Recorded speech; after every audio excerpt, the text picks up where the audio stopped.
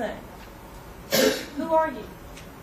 If you've used what I'm going to suggest finally to you that you teach, and that is all these things I've said are just ways of teaching rhetoric. If you've taught them the triangle, please do teach them the triangle.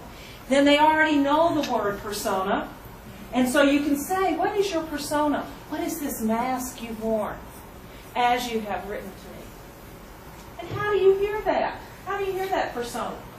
They can find the words that make them sound a certain way. Give them that with their own stuff.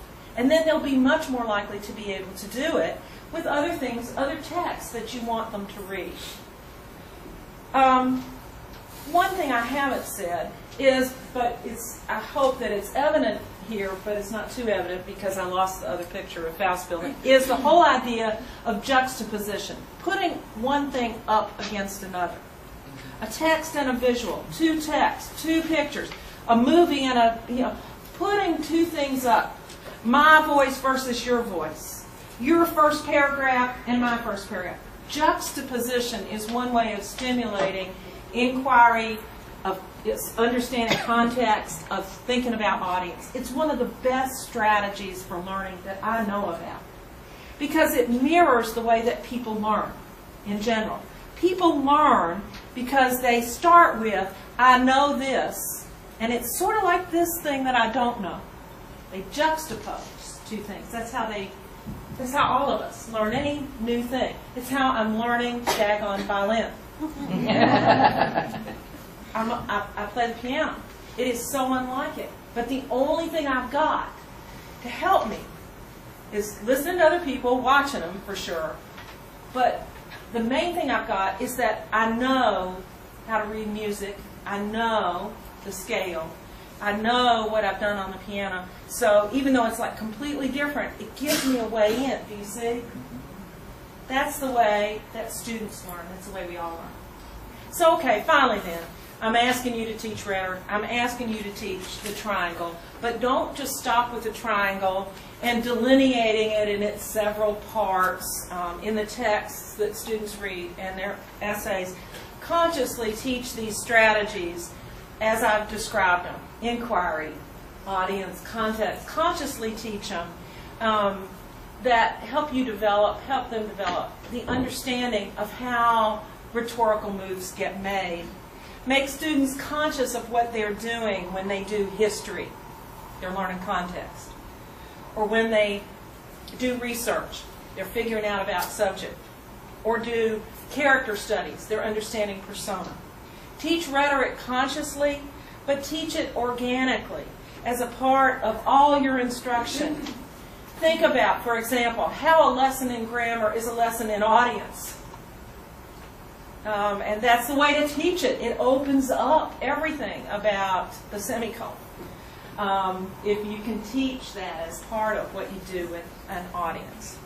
Teach rhetoric in this way, and students will meet their college teachers' expectations, but mostly their hopes.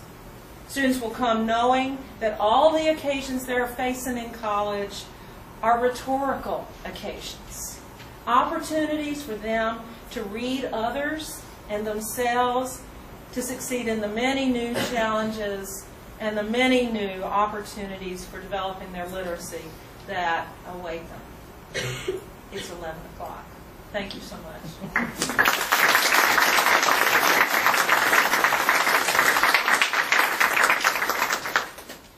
I know that we're probably due to break again, but I just wonder, I know, and I lied and told you I was going to be finished before now, but would anybody like to ask any question or make a comment? Lynn? I love what you started with about the curiosity, and I'm thinking about Tim Alicia. When I asked the faculty for ideas about student readiness, this was Tim's main idea, was students have to have that intellectual curiosity. I love how you started with that. I would say that readiness has much more to do with habits of mind than it does with skills or content. It's habits of mind we're trying to develop. And I think that's what we mean, or at least that's what I mean when I think of readiness. You have to think?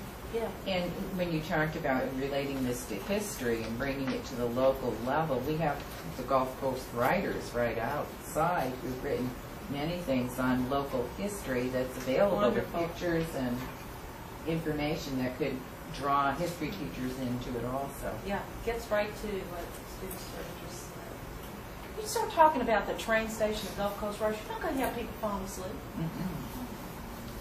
You're going to be saying, who's going to get down to the train station this afternoon? First. And look at that. I mean, do you know, I mean, if you can pull it that way, then you've got a way of making it big. Abroad. Other comments?